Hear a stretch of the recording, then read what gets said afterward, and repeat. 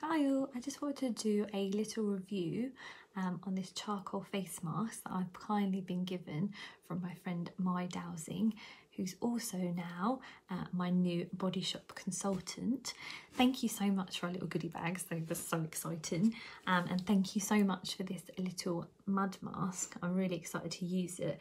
This one is called the Himalayan Charcoal Purifying Glow Mask, which means it's really good for impurities on the skin, also kind of pores that have opened up, which is great because at the minute mine have really kind of clogged up from a recent breakout, so I'm hoping this is going to give me nice glowing smooth skin. Right, let's give it a little try.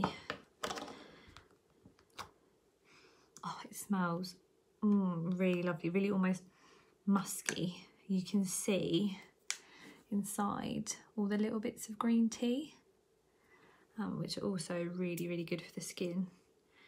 I'm going to use a foundation brush to put this on because otherwise I'm going to end up putting it everywhere. Oh, it goes on to the skin really nicely. Oh, it smells so lovely.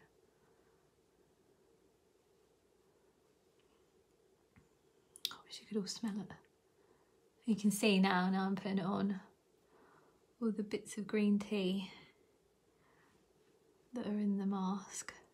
It's also got tea tree oil in it, which again is also really good for breakouts. Goes on really lovely. Feels really kind of creamy and rich.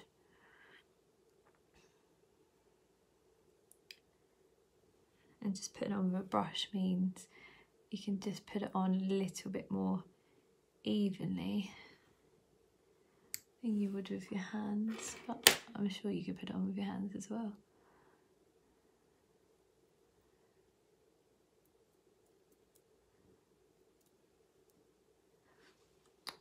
All even, have I missed anywhere?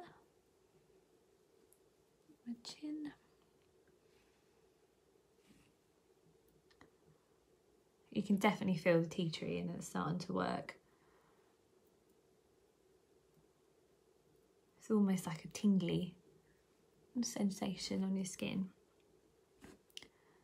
which smells so nice. I was having a little read up about it before I put it on.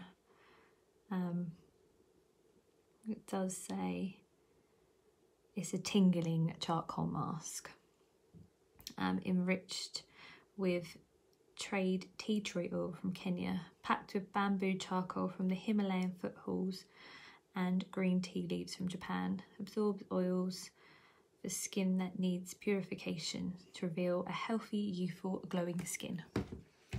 Well, definitely smells amazing. Right, I'm going to leave this on for 5–10 minutes, wash it off, and then I'll come back and you can all have a little look and see what my skin looks like now. Bye! I just want to show you all quickly, before I wash it off, how it's dried to my skin.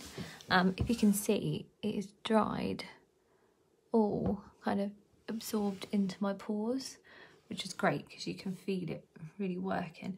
Also, it makes your face really tight. So I think that's most probably how you know when it's ready to come off. I've had this on now for about 8 minutes. I've still got a few patches that aren't dry. It says that I need to wash it off with warm water and a face cloth in a circular motion, which means it most probably will exfoliate the skin while it's washing off. So I'm going to go wash it off and I'll be back in a couple of secs. Right, it's all washed off. It came off really easily. I just used warm water and an old face cloth and kind of done it in a circular motion. You could really feel it exfoliating your skin, especially all the bits of like green tea leaves that are in there. It was really kind of getting right in there and giving it a good scrub and clean. I feel now like my skin and pores just feel so much tighter and refined. I can even see just on here, it almost looks like it has helped with some of my little blemishes that are on there. I was just having a closer look at my pores and they've definitely shrunk. my skin feels amazing, feels so lovely and soft. So this product is definitely a thumbs up from me. It's amazing. I'll be buying a bigger tub, definitely. I think using the foundation brush definitely helped to make it even.